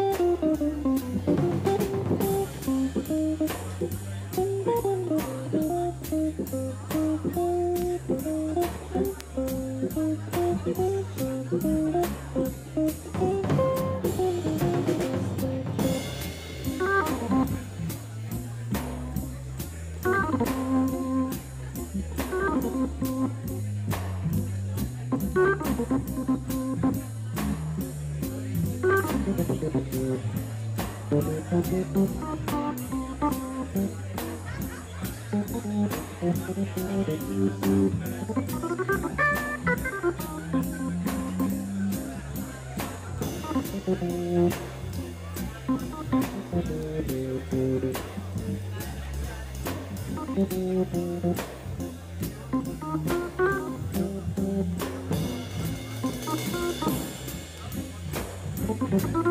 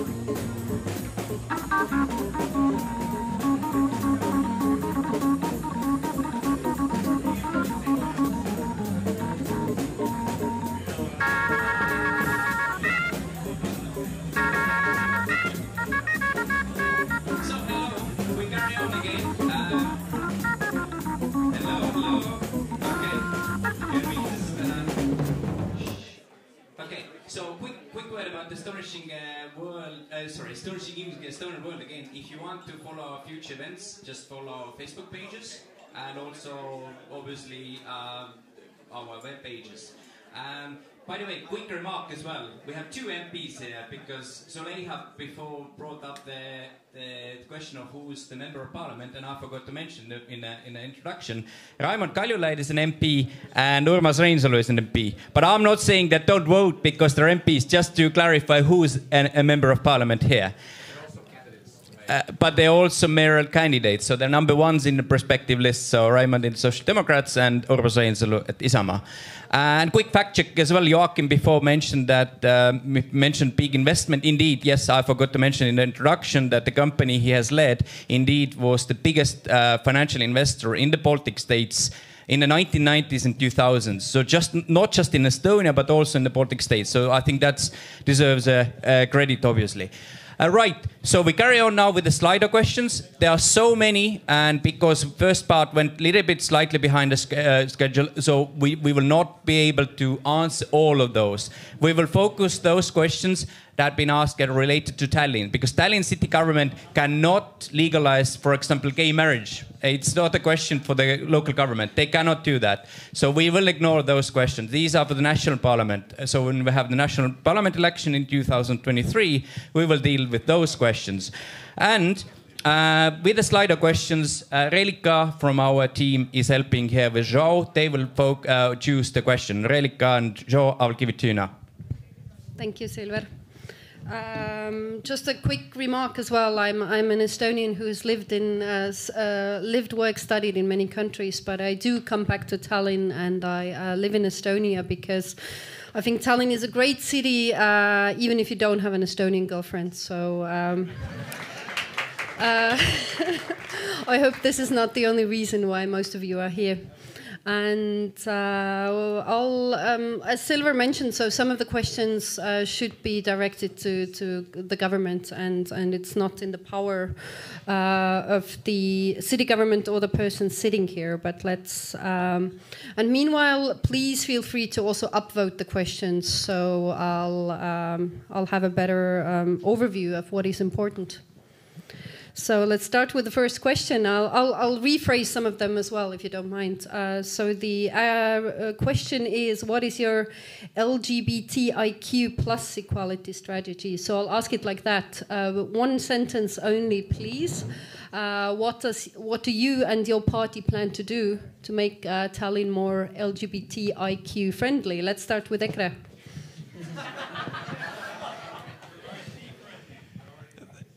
Our city is friendly against everyone, and the city government nor the parliament need to support such things for the government's money, and that's it.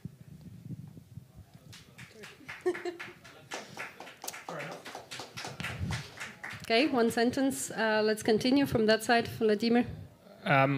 No tolerance to any kind of discrimination and racism, whatever the basis is, it sex, race, language, origin, or anything else. And as I said in the beginning, I think Tallinn is open and should remain open to sentence. How do you plan to do that? Not make a policy of what has been said by Georg. I didn't say any policy. Okay. I only said that we don't need to support the sexual propaganda with the government's money. Let's continue. Joakim. Well, we clearly, very, very clearly stand for the right of every person to lead the life they want to lead. We oppose any, like Vladimir said, any discrimination on the basis of whatever it may be. We believe that if we had the right to decide over these things in the city should aggressively pursue anybody who is actually caught carrying out any acts of discrimination against people for whatever, whether it be for race or sexual orientation or whatever it may be. That's a long sentence. Thank you. Suzu. Estonian Greens are the first party to say it out loud that we are pro marriage equality, same-sex marriages. We have candidates that are LGBT people in Tallinn, and we have a program that and we say that if we come to power, we join the Rainbow Cities Coalition. So I think it's very good. Self-explanatory. Thank you. Isamaa defends human dignity of everybody. There is no question of that. But we do not have any particular agenda or program on enhancement of sexual reforms in our municipal manifesto. Thank you. Pärtel-Peeter. Yeah, the community, the LGBTQ community, sent around an email as well, so a questionnaire to all candidates, I think. So I ticked yes in every box. So people are equal, and we have no issue with that. We're a liberal party. So if it comes to hoisting rainbow flags at certain dates to the building opposite the street, I'll gladly do that as vice mayor. No question about that. So yes. But there's a big difference between sort of, what most of you said, except for Zuzu, having a passive attitude towards no discrimination, not having a discrimination, versus having proactive measures to make it more welcoming, right? And I think it's clear now that most of you are a passive attitude, and Zuzu has an active. I think you do me a disfavor in the sense that I did say that we would stand for actually actively pursuing any acts of discrimination. Yes, as would the Reform Party, but it's in the local elections we have not put that strong of an emphasis on this. Our political stance on this is pro. There's no question about it. Actually, it's not true, because when I was Estonian mistaken, clearly. Yes. When Estonian Greens made this petition where we have almost 36,000 signatures to legalize same-sex marriages in Estonia, then your party leader didn't take a stand, and she didn't come out and say, yes, we support LGBT people. Yeah, but he said that their party is LGBT friendly, but it's actually not true. They're playing on this conservative side with the conservative voters. So let's be honest here. Raimond. You are too aggressive with this issue. Thank you. Well, I don't think you need to be. Yeah, I'm a bit surprised as well that Estonian liberals have become very, very timid and afraid of EKRE stealing their votes. We're not afraid. We're pro. Can we just get along with your answer, please? Thank you. You are afraid because Suzu is right. You do not support same-sex marriage in Parliament, and the Social Democrats do. And we've actually made a pledge that the petition that the Greens started is going to end up in a committee controlled by the Centre Party and Reform Party. It's going to die there.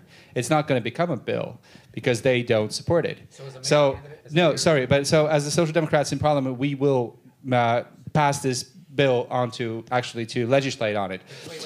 And as the mayor candidate, I think also Tallinn has to be pretty proactive in this issue. It has to work with the LGBT community and their organizations. They have specific problems need to be solved.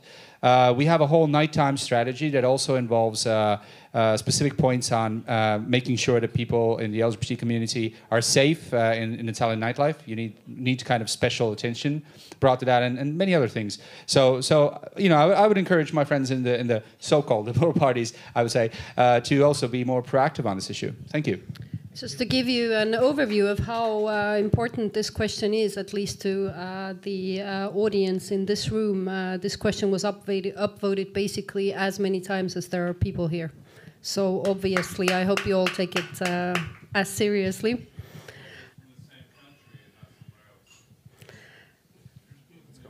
Let's go on.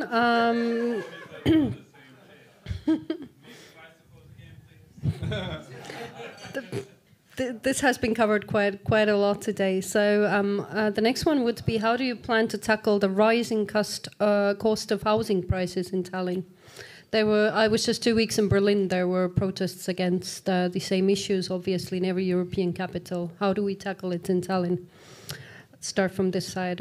Well, you need to do two things very shortly. You need to build municipal housing, and a lot of it. The city has built like 80 apartments in the past 2 years. That's clearly not enough. And secondly, I think you need to work with the private sector and make the planning process more effective, so the private sector can also build cheaper rental housing. And I think these two things are the most important things to do. Okay. Municipal housing is the answer indeed. If we look to the Nordic countries, it's a functioning model, and we had that as well before the war came.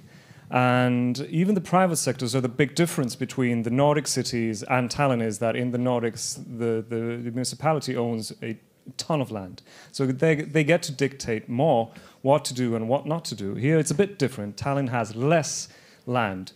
However, the municipality still gets to say when they accept or don't a certain detailed planning or hand out permits to private real estate developers. So we're looking to Copenhagen for inspiration, for example. There when you're a private real estate developer and you develop real estate, then the city has a condition that you need to fulfill, that is 25% of the apartments that you build privately, 25% of them need to be for municipal housing, lower rent. So there are clearly things that we can do, and the Reform Party has in its program. So municipal housing and working closely together with the private sector to make that happen. Okay, thank you. Please keep it shorter and sweeter. I didn't say anything now. No, everyone, I mean... Isamaa has a right-of-center policy. First, about social housing. Now there is a long queue of people having a need of social flats, and we say that with the cooperation of private sector we could solve that problem, that we will pay the private flat owners money from the city budget so that people could have the houses or flats. Secondly, municipal flats, this is what town now has. We would like to give a chance to people to sell the flats if they want, the market price, and this is our clear message. Thirdly, what is about speaking about the cost of homeowners' prices? It is very important that the city needs to invest more to the renovation as houses, private houses, but also to the block houses renovation. This is something to control the indeed heating and electricity prices. Fourthly, Isamaa is fully against the rise of the taxation of homeowners. There is again a new bill in the parliament also about the rise of land tax. Isamaa is against any additional regulatory burden of homeowners. And what is important about the cost of living, indeed, as Raimond mentioned, this is actually the green light in the planning procedure in the town should be given to the developments of living areas. This is actually one of the strategic goals to lower the price of the homes. Thank you. Yes, it's a very good question. Of course, city has to build their own solar panels parks more on top of the houses to keep the costs down. Of course, the city rental flats to keep the rent more cheaper. And if we can make sure that people in Tallinn don't need cars to drive, so you can also save money, right? And of course, the thing that Joakim mentioned before, that is in Green's program as well, is that when their new buildings are built, we shouldn't force the builders to build every parking space for every flat, because it rises the costs. So, and of course, renovating the houses, insulating and so on. Thank you. Okay, a couple of things. First and foremost, if you start mixing up city money and private developers, then you get corruption. And we've had that in the city under the Centre Party government. So we are definitely opposed to that. What we would like to see more of is innovative thinking. For example, there's a whole new industry now emerging of environmentally sustainable, basically wood-based modular housing that can be set up much cheaper than traditional apartment buildings. We would stand for basically promoting that sort of development in terms of how the city regulates new building permits and so forth. And we would also stand for basically the city may be buying out people who are moving from these old Soviet-era apartment blocks into these newer buildings.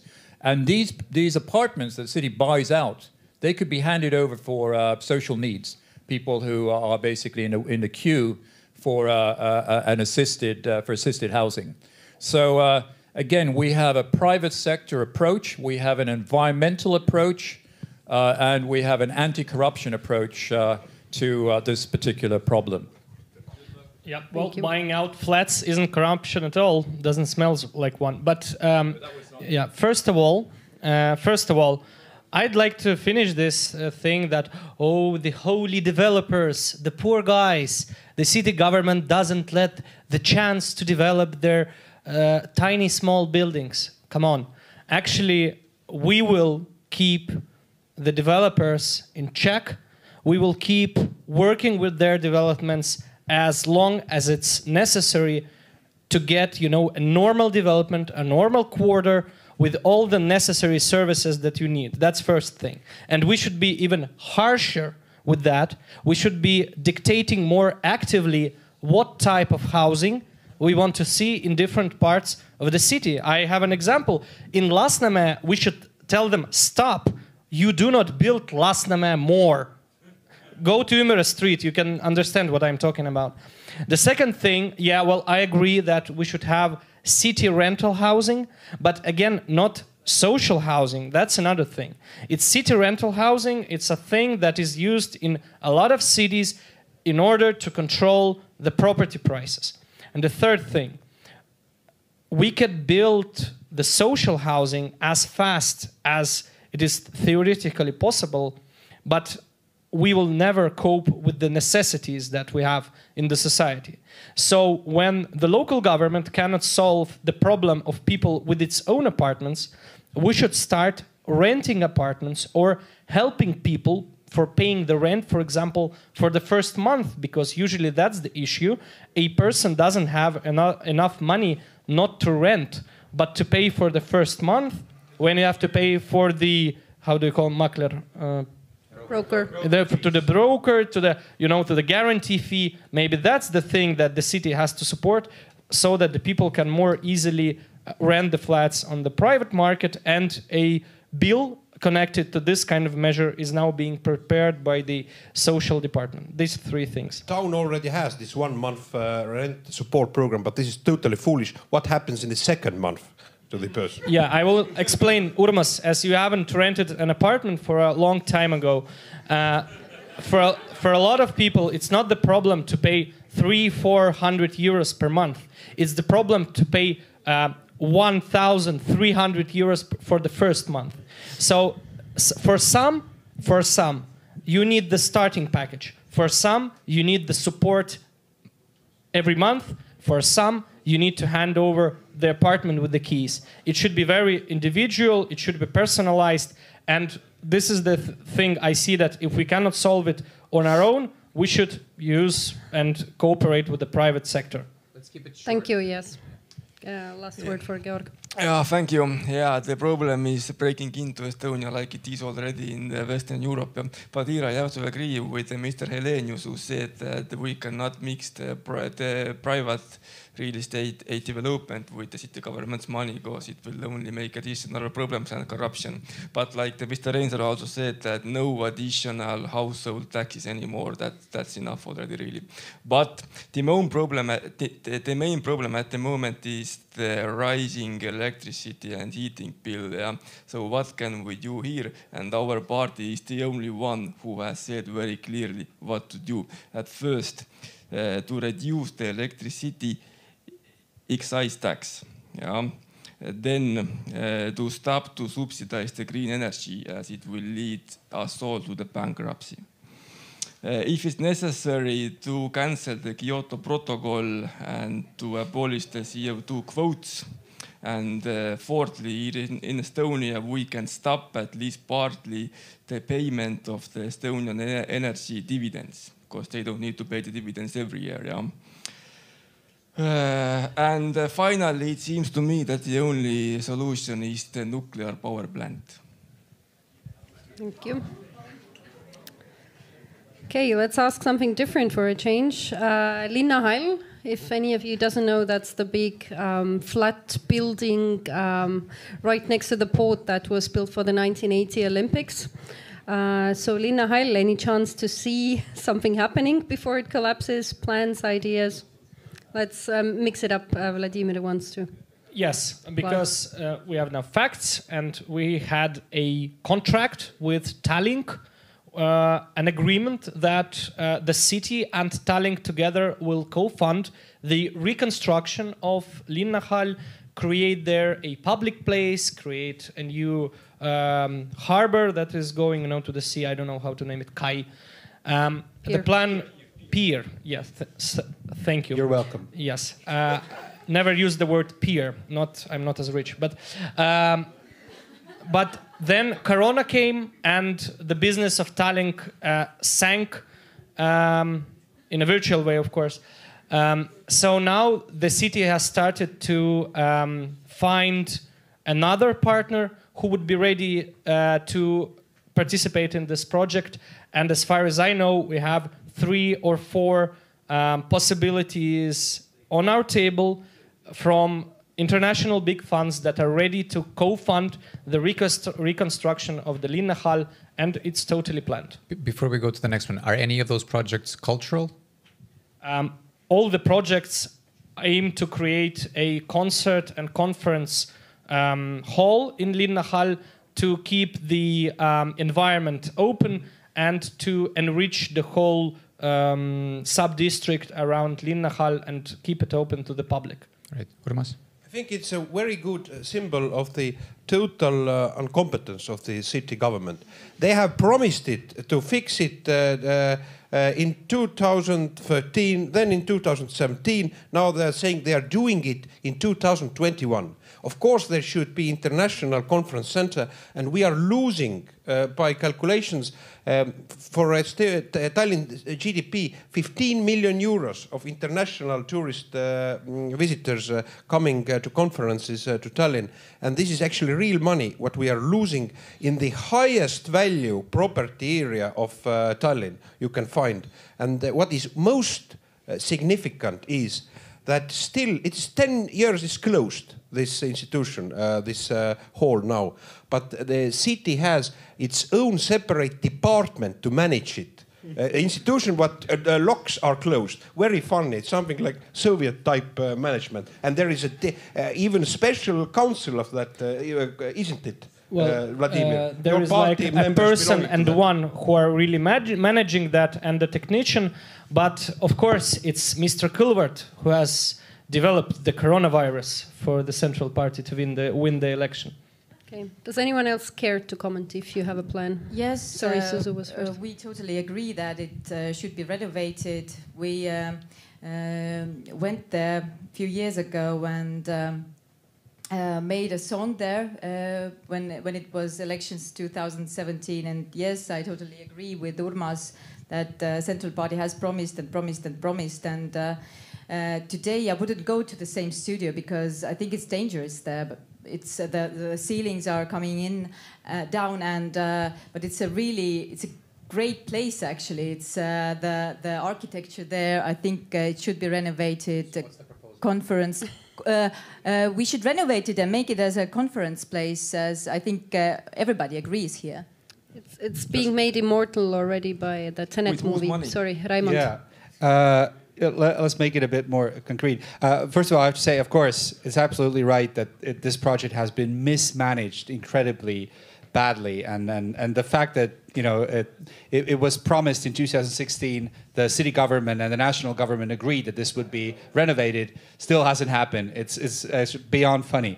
But yeah, I think it was your promise, by the way, as the governor of Põhja Tallinn at that time. No, actually, it was in the government coalition agreement between the city government run by the Center Party and Ratas's first government run by the Center Party, and nothing happened. And I would comment on a fact. Sorry, but the thing is, what I want to say is, I think it's a pipe dream that this could be done with the private sector, because nobody is going to invest in creating a concert space this big in Tallinn without wanting something substantial in return. And the only thing that a city can give is the surrounding territory so they can build houses instead of creating an open space by the sea. So there has to be a deal, again, between the government and the city government to co-finance it and renovate it. I think that's the only solution, only way to do it. Joakim. Am I the only one here who thinks that that's just about the most ugly building the world has ever seen? And why the hell do we want to renovate it? Let's just tear it down and put something nice instead there. I mean, it's... it has its charm and historical value, and the people of Tallinn... It built in 1980. Yes, sorry. My father's an architect, and I've had a few discussions with him, and I'm sorry, Father, I completely disagree with you. And I completely disagree with the party line. Our party will fund it. And I agree with you, Joakim. I think it's a fucking monstrosity. However, given popular demand, the Reform Party has put it in the national government's coalition to give it funding to be renovated. I think the two gentlemen have had two little romantic moments on top of Linnaheil, watching the sunset and drinking wine with the awesome view. Sorry, Vladimir. I'm sorry. One small fact. Tallinn would have been glad to invest money before, but it was just a few months ago when the European Commission finally said, yes, you can do that. And we have been waiting for the decision by the Commission for years. So, I mean, that's a really huge project, and it's not just a bike lane to make. Yeah, you can't just paint over it. Yeah, Georg. I have nothing to add. You have said everything, I mean, and the result is still not there. And unfortunately, I also can't give you the results because it's a difficult topic. And really, the solutions might be to tear it down or to renovate it with the private money or with the government's money. Just let's brainstorm on, I think. Okay. Thank you. I'll try to put together and paraphrase. But it's very good, simple again, of incompetence of Tallinn city government. You know, they waited for EU Commission acceptance for 3 years. 3 years waited. How you could be defending your own town interest to go and knock to the doors, but just lazily waiting for 3 years. Urmas, yes, Urmas, you were the foreign minister at that time. You have done nothing to lobby that thing. Shame on you. Not keep it, now I'm entering to the city politics. Be aware. Oh, we are already afraid. Don't go personal, please, gentlemen. Let's go to the topic. It's been asked like in different ways, but there was an article today in Ärileht and Eesti Express about big surprise Estonian unicorns, which will be the next hectocorn, hektosarvik, and so on. So we all know this is basically our image in 2021 as a great unicorn country. Not to mention the supermodels.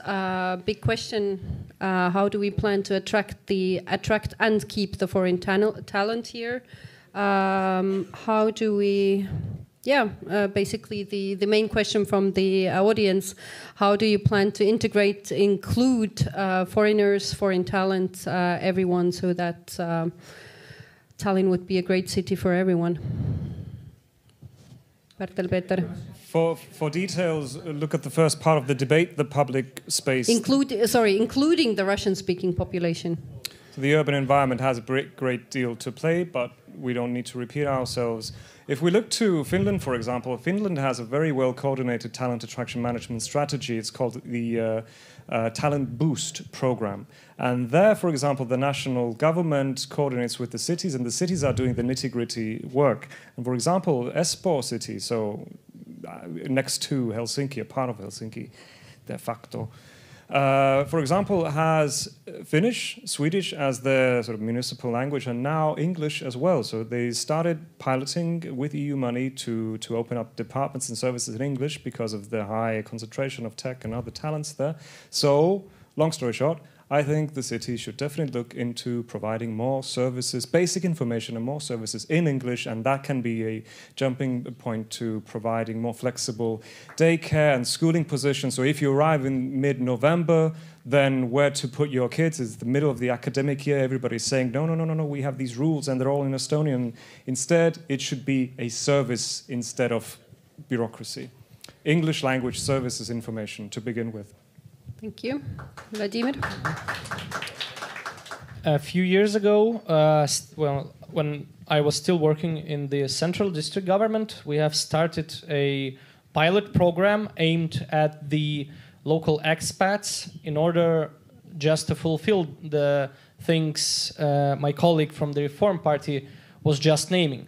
Translating the services into English, making them understandable, creating a contact person for people not of Estonian or Russian language in the system of the city government, translating the news not only the big news, but also the local news of what pipe is being now reconstructed on your home street, and etc. and etc. And I think that the main focus that we should have here is that an expat is firstly a Tallinn citizen, and he has the same necessities, the same problems as any Tallinn citizen has, and we have to address them in a way that is understandable for that person.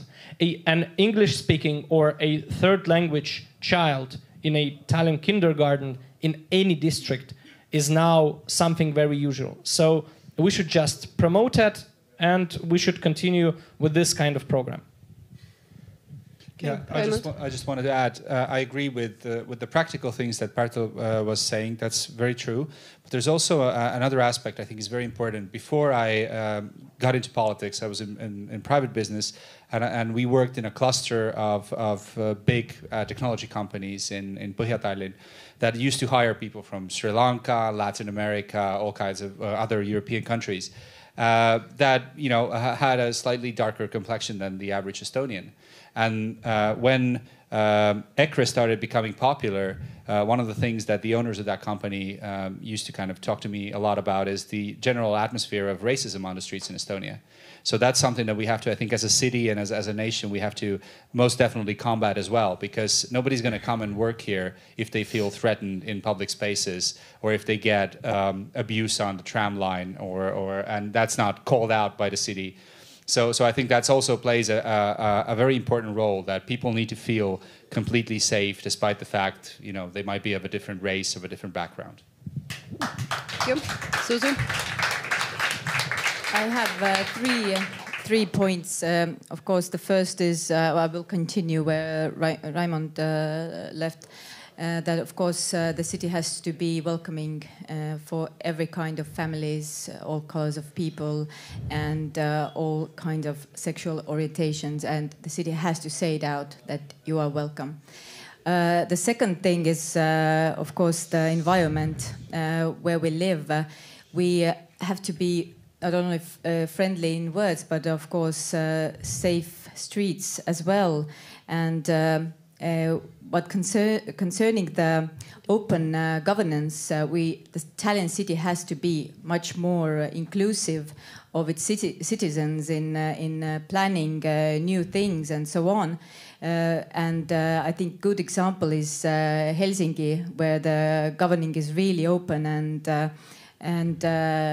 people are interacted in decision making very, very well. So, and the third thing is that these kindergartens and schools should be much more better quality than they are today. The food there, which children have to eat, should be organic. And we could make step-by-step organic food, not all at once, but we could make step-by-step. And of course, vegan choice in every school, in every kindergarten, and in every public place. Mm-hmm. Okay, sorry, same. Yeah, go on. Just quickly, I'm maybe an interesting case in point, because I'm married to an Estonian, so we have a bilingual family. From my first marriage, I have older children who went to school in England in very expensive private schools that were claimed to be extremely good. When I compare those schools to the schools that my younger kids now go to here, Estonian municipal schools, I think the quality of teaching here is as good, especially in the maths and the sciences, as it was in these very, very expensive private schools in England. Estonia has, I think, the PISA studies, of course, show it, but it's got excellent schools. What I believe we should do, however, is for young kids especially, and most of you here in the room are reasonably young, so you might still have your, children you may have, ahead of you. Don't be afraid to teach them Estonian. Put them in an Estonian language kindergarten, because the schools are excellent.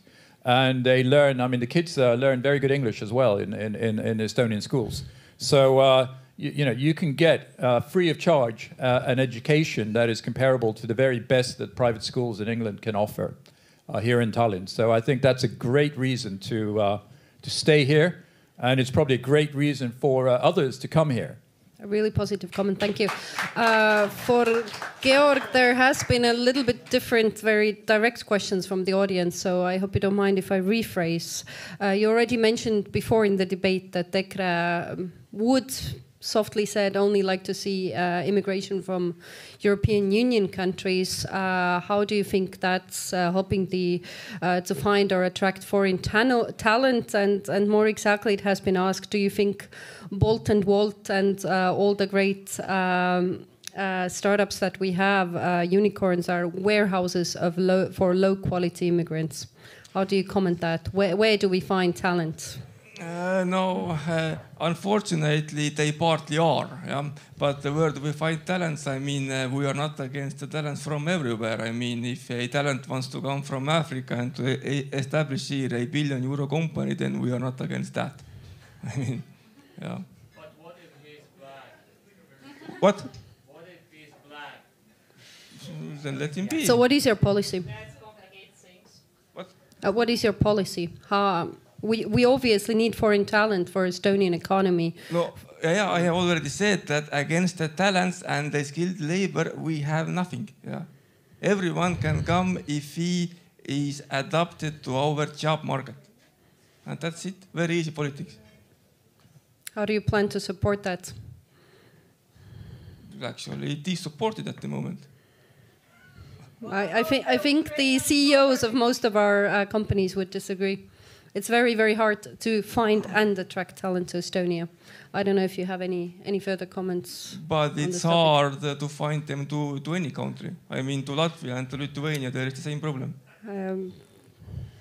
I just want to add up one thing that I think it's the most important thing all over the world right now. It's a climate issue. And I think that Tallinn should really be ahead of it. And because we can't make a good climate policies in Estonia without Tallinn. So we need Tallinn on board and taking it very, very seriously. And I think it's very important to young people and talented people as well. Absolutely. Just very quick, like as business input here. Yes, we have to find talented people. And for us here in Estonia, it's obviously a lot easier to find these people in Slavic countries, Belarus, Ukraine. I mean, lots of young people in Belarus, for example, would love to move and to get jobs, for example, here. The problem we face is simply language. And what's very important is that if we bring in people, for example, from these countries, then the kids have to go to Estonian language schools. We cannot integrate them otherwise if we don't bring them up as Estonian speakers. The linguistic issue is a big part of immigration policy. But logically for us, the easiest place to find these skilled people for our companies would be Belarus, Ukraine, especially Russia itself. They can come from anywhere. As far as we're concerned, we welcome skilled people from anywhere, entrepreneurial people from anywhere, and people willing to work hard from anywhere. But people don't want to come to Estonia. It's not a logical, natural place that people want to move to. We have to be realistic.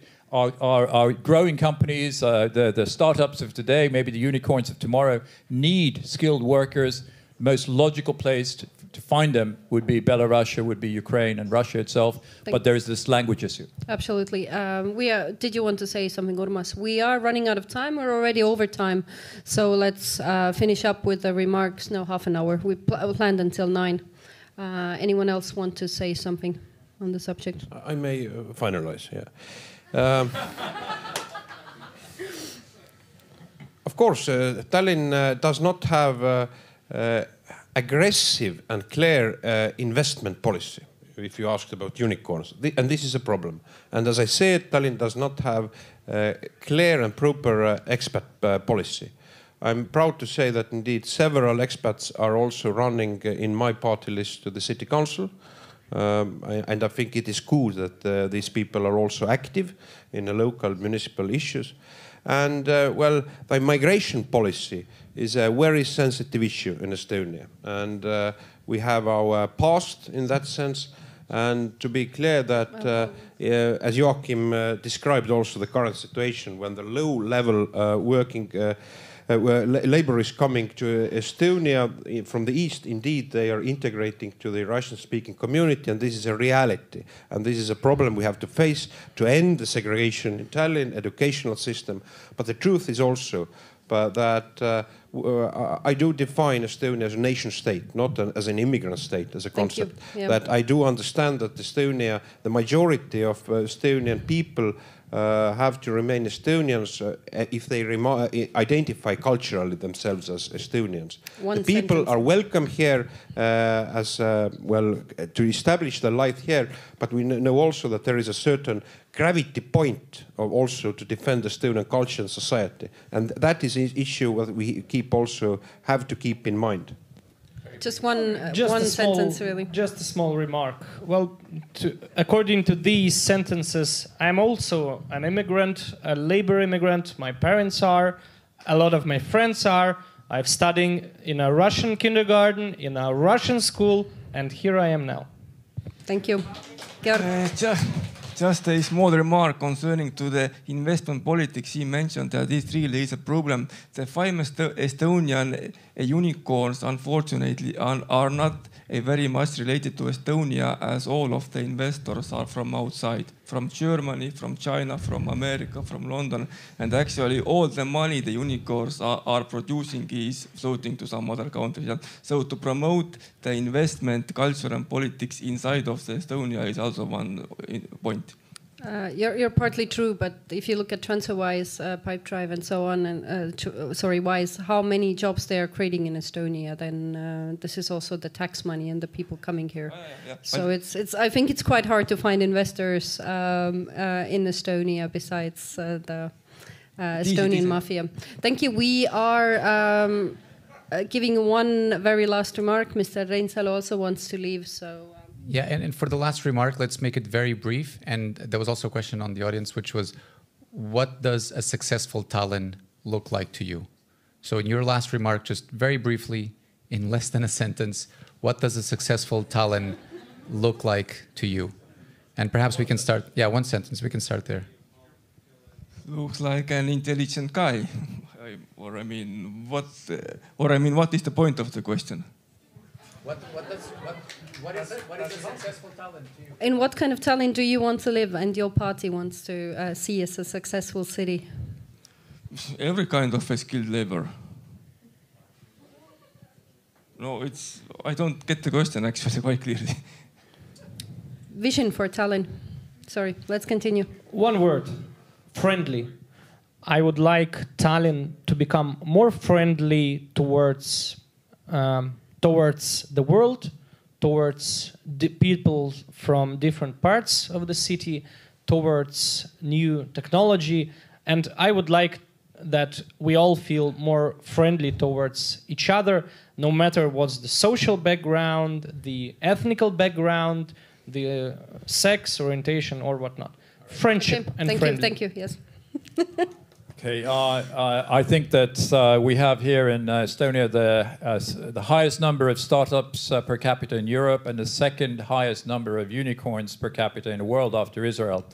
There's no reason why in due course this city could not be the richest city in Europe, the highest GDP per capita in Europe, and the greenest city in Europe. That's what I think our long-term vision is. That's a great vision, thank you. Susu? My vision of Tallinn is that it's friendly, caring, buzzing, very green city, modern city, inviting and safe.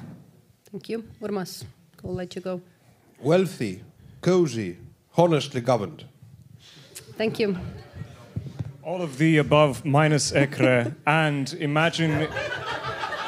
And if you can, again, in that mythical November afternoon, be outside, send your kids outside and say, come back until supper, and you feel safe about it because they can roam around the city safely, and that you can tell your friends in sunny California that, yes, I've made the right move and so should you.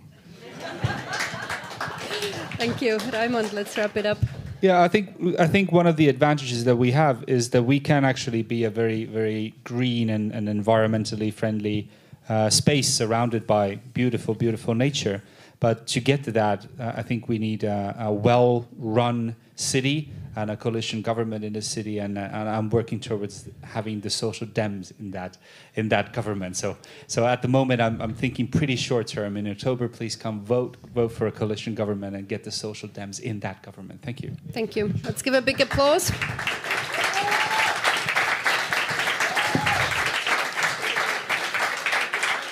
And just as a last remarks, there was also a question outside of the debate, who and how you can vote. So just to quickly cover that as well.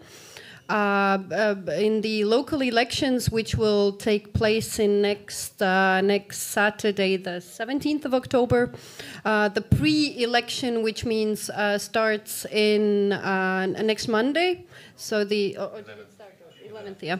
And basically, and you are, as you know, you can vote online in Estonia. You have all the information on the valimised.ee page. It is in Estonian, English, and Russian. And basically, you can vote if you're over 18. If 16. Living in Estonia as a permanent resident, Estonian citizen from EU or any other country. So please. Exactly. So long-term or permanent residence is necessary. You can find all the information on the website, and you can vote both online and at the polling stations on the day. So please do use your right to vote for a better Tallinn, for a better future. And Philly Joe's is kind enough to let us stay here. You can mingle, talk to each other, and the bar will stay open. So if any of the candidates have time and energy to stay here and talk to the people, you are welcome to ask them questions privately as well. Thank you.